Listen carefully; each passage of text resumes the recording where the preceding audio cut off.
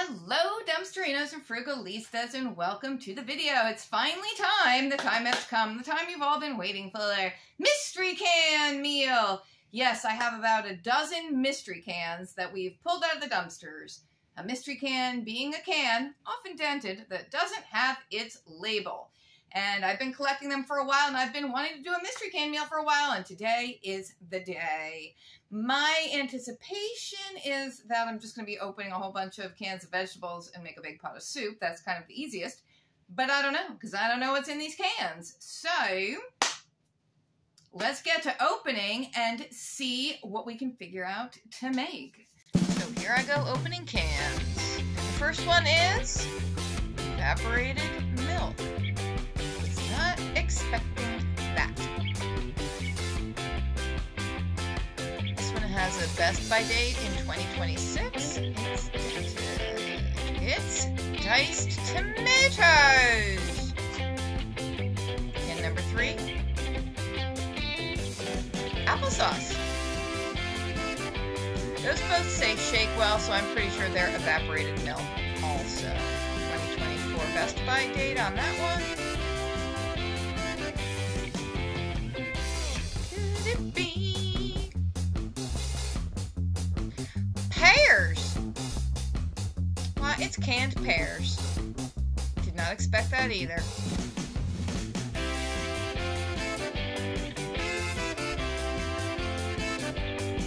And more diced tomatoes.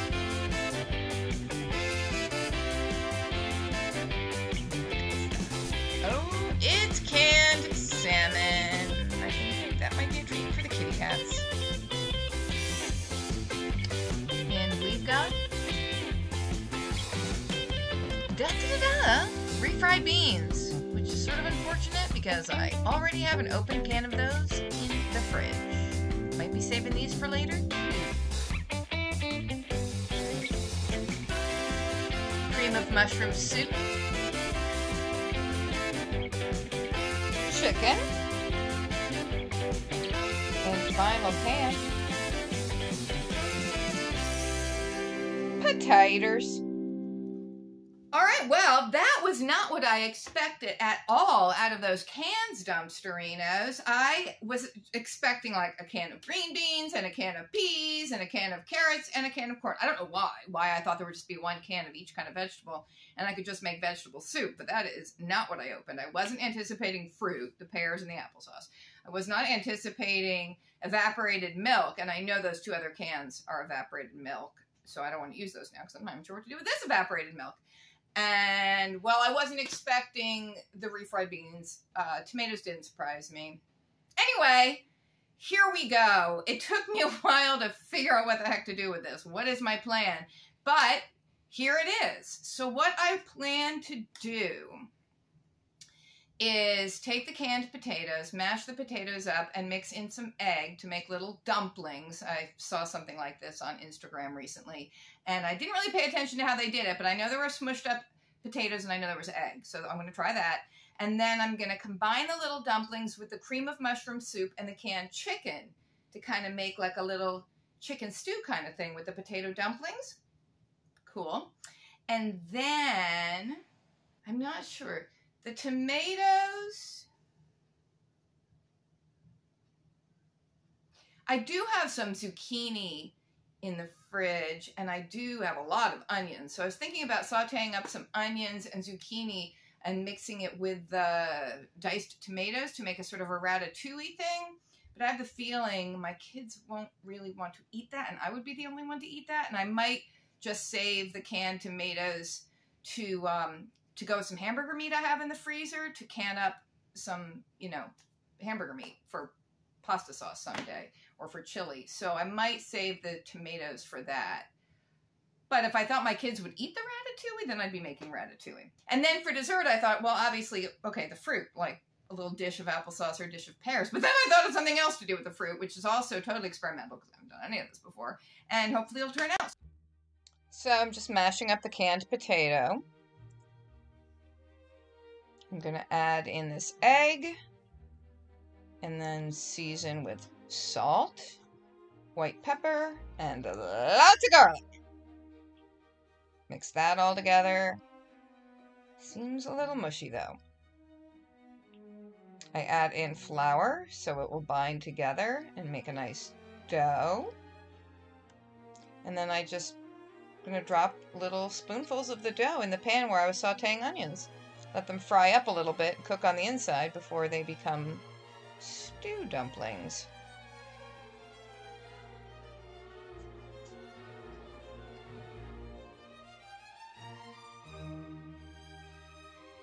While they cook, we can make a dessert. There is the refrigerator pie crust I've been saving for just such an occasion, so I'm just pushing it into my little heart-shaped muffin pan. And I'm going to pre-bake my little pie shells here at 425 for a few minutes. And then I can get back to the stove. All right, here we are with our little cooked potato dumplings, which are akin to small potato pancakes. The kids came through and they tried a few and they liked them, and in fact took more out of the pan than I would have expected. So that's a good sign. All right, I'm going to add in the cream of mushroom soup. The cream of mushroom is, of course, a condensed soup, and normally when you make it as soup, you put an equal amount of milk in as the can. You know, you fill the can with milk. But anyway, I've got our evaporated milk here, which is even thicker, so I thought I'll just put a little of that in, or as much as I think we need, but I'll use that instead of just milk to thin out the sauce, and then I'll also put in our can of chicken. And that's going to become our chicken stew.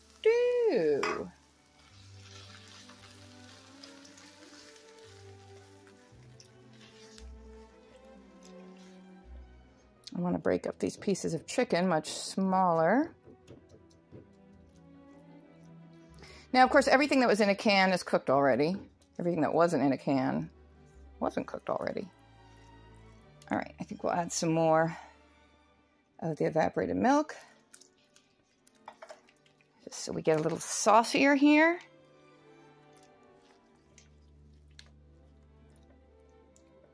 That looks kind of interesting.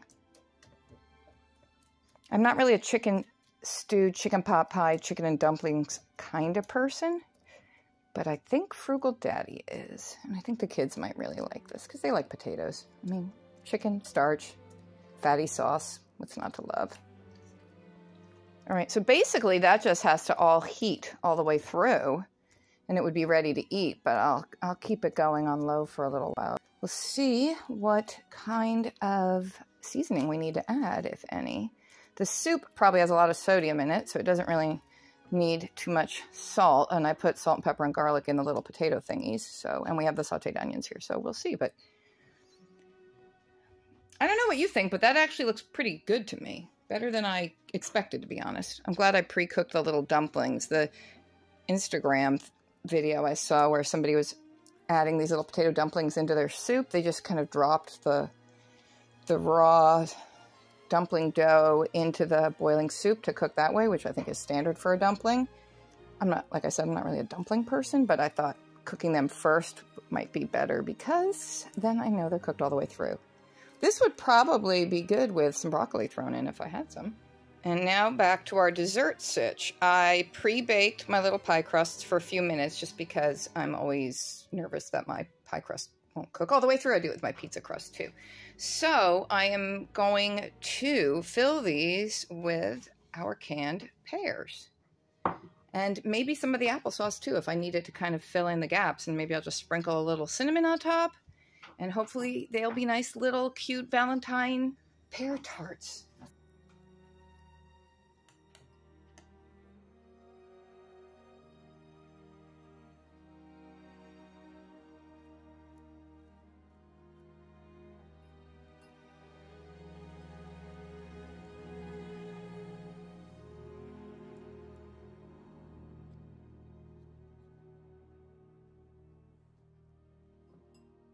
I'm going to save the pear juice for something else, maybe just adding to fruit salad so it's moist. So I got my pears into my little tarts, and I'm going to put just a little bit of applesauce on each one to kind of, I don't know, fill in the gaps. I don't think the applesauce is going to really hold the whole thing together like I'm kind of wanting it to. There's really nothing to hold it all together, but that's okay. I have a feeling that this will be really good with whipped cream or vanilla ice cream on top, as pies tend to be, but I don't have those things, so they're not going to get those right now. Too bad you can't turn evaporated milk into whipped cream. So I'll top with a little cinnamon, and my oven's at 425. And I'll put them in for a few more minutes. Hopefully the kids will like this. Ooh, it's still hot from when I pre-baked. Okay. All right, so back in the oven until they seem done. And I don't know how long that would be, but we'll find out, won't we? I think it's time to remove our pear tarts. And there we go with the pear tarts. Pear applesauce cinnamon tarts, fresh from the oven. They look really good, they smell really good, but will they taste good? We'll find out soon enough. All right, here we go. Neve wants to be, she actually wants to be, I didn't have to bribe her or force her, the taste tester. Everybody will be a taste tester since this is what we're having for dinner, but you're the official taste tester for the official video. It's chicken stew with potato dumplings, and I think any green veg would be good in there. I think broccoli would be good in there. I should have put the zucchini that I said I had in there. Peas would be good. I think cream of mushroom soup is the key to surviving the apocalypse. Like, that is the thing. If you're a prepper, stock up on cream of mushroom soup because it just brings everything together. Not bad. Not bad. That's high praise from Miss Neve. Pretty good. Okay. Potatoes are good. All right, now, you are going to get to sit and eat your whole dinner and try not to get your hair in it, but I want you to try the dessert, too. Oh. Here is our pear applesauce cinnamon tart. Ooh, very Valentine's. It is very Valentine's-y. That's what I was thinking, because I love you so much.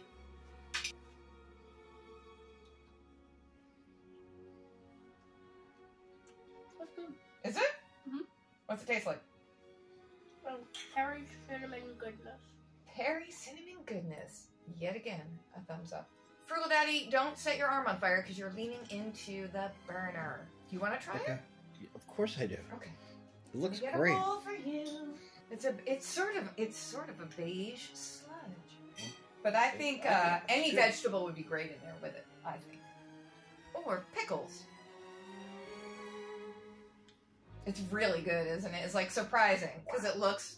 This is really good. Like, I don't know. This would be good with a nice side salad. And then we have the dessert. Do you also want to try a little tart?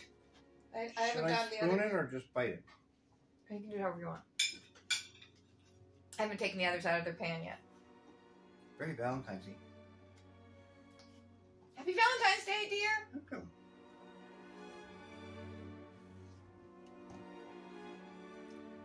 This is warm. It tastes like apple pie. Is it? Well, it's pear pie with applesauce and cinnamon. So I guess it kind of just would taste like apple. I mean, it tastes like apple pie. Pears are, yeah. If you microwave this. Well, why don't It's you? just like apple pie. Wouldn't it be good with a little dollop of whipped cream or ice cream? Don't put your fork in.